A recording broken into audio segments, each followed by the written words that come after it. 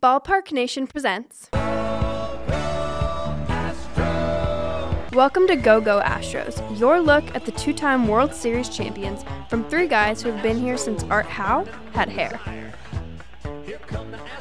Hey everyone, welcome back to another edition of Go Astros Short Hops. It's been a while, but we've been on the road. We've been having a good time touring all over the place. Only 2 more road trips left for Ballpark Nation. We're going to be in Colorado, and then we're going to be in Miami. Speaking of Florida, we hope everybody's doing okay after the hurricane, and hope everybody hangs tight. We in Houston obviously know what that's like. Also, please ignore the fact that I'm wearing a shirt that's from Minnesota because it represents both the St. Paul Saints and the Minnesota Twins, the minor league history of that city. I'm not, giving up my allegiance. Frankly, I like the shirt. Last night was rough. Last night was one of the, in recent memory, I'm not going to say one of all time, but in recent memory, one of the worst baseball watching experiences of my life. And it isn't even just the walk-off to end the game, which was as predictable as anything. And, there's lots of moments. When you lose by 1 run, you can find a million different reasons why you lost. And it's easy to go to Joe Espada and say, why Ferguson in the 10th when you had, I think, maybe not great options. You clearly couldn't have gone to Hader another inning because of how many pitches he threw in the 9th. But I feel like Seth Martinez is a better choice in that point, in that moment. Or there are other options that seemed better than Ferguson, is all I'll say.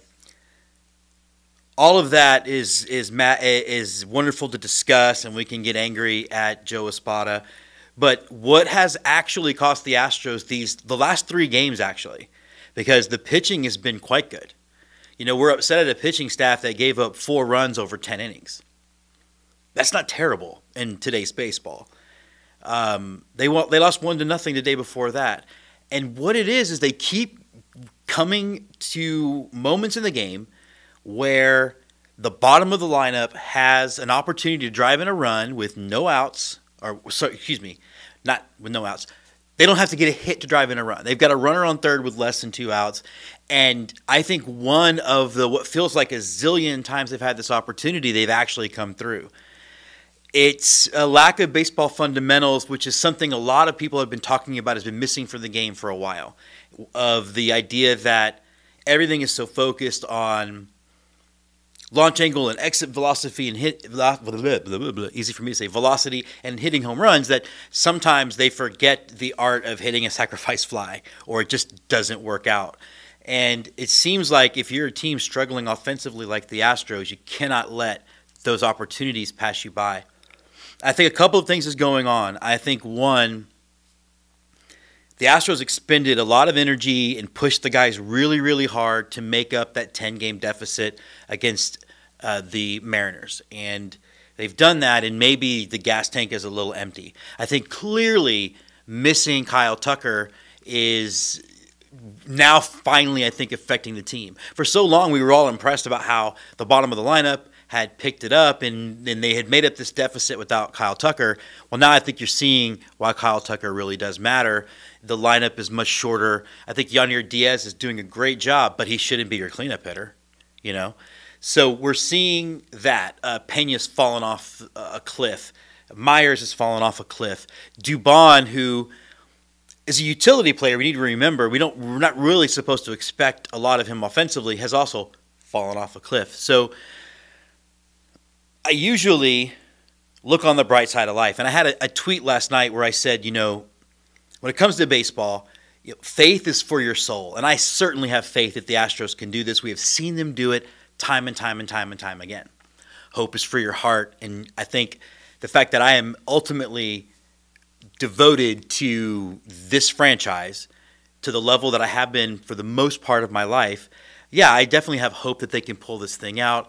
And I've also, I think, I'm pretty zen about the fact that even if this is a step back year, it doesn't have to be a step back for a long time. And the run, when you're on an unprecedented run like the Astros have been on, which they're on an unprecedented run sometimes have a hiccup or take a step back. It's why they're unprecedented. So obviously trying to stay very zen about that. But in my head, I look at none of these guys coming back from injuries. It looks like Garcia is now probably going to be shut down for the rest of the season. I don't see how he's able to join the team and have any meaningful impact if he's now back to no throwing, which I'm not a doctor and I don't know how far that really takes him back, but it seems like it's not good. So you have that to factor in, and you have that the Kyle Tucker thing where who knows if when he comes back he's even going to be right.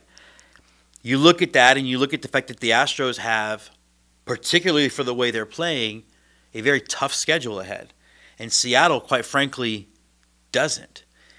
I don't think the Astros can catch the wild card. I think you're 5 games back and you have too many teams in front of you. And I'm finally becoming very concerned about their ability to catch Seattle in the division. Now, of course, the Astros have proved everybody wrong before by playing up to their competition and beating Seattle 2 out of 3 last time they played and beating the Dodgers 2 out of 3. So who knows?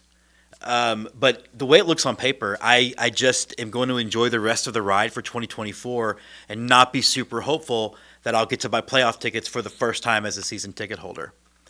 This is not, me giving up. I don't believe in giving up. I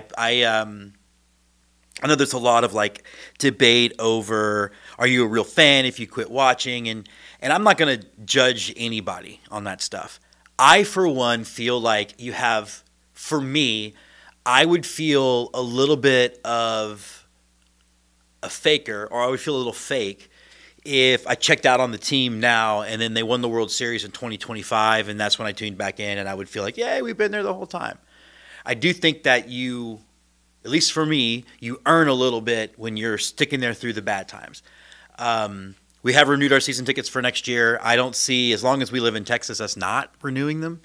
So I'm saying this as someone who is going to be just as loyal to the guys no matter what happens, but I think I'm finally joining the rest of Astros Nation with a logical viewpoint that I don't know that the Astros are going to win the division this year. And I really, really hope that this gets bookmarked and thrown on I'll do it myself. I don't even need someone else to do it. So going to keep watching. We'll definitely watch tonight.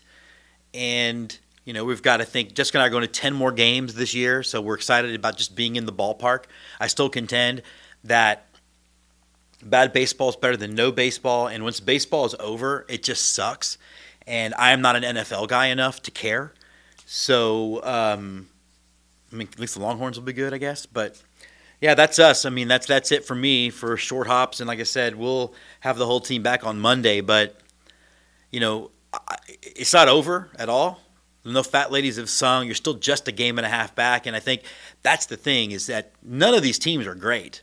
And so the hope you're hoping for is that the Astros can be that 2019 team or the 2021 team that beat Houston by getting into the playoffs, particularly 19, by the hair of their chinny chin chin and then going on a run. And that's, I think, the thing you have to bank on at this point. So until next time, it might be Monday, it might be tomorrow, Go Astros.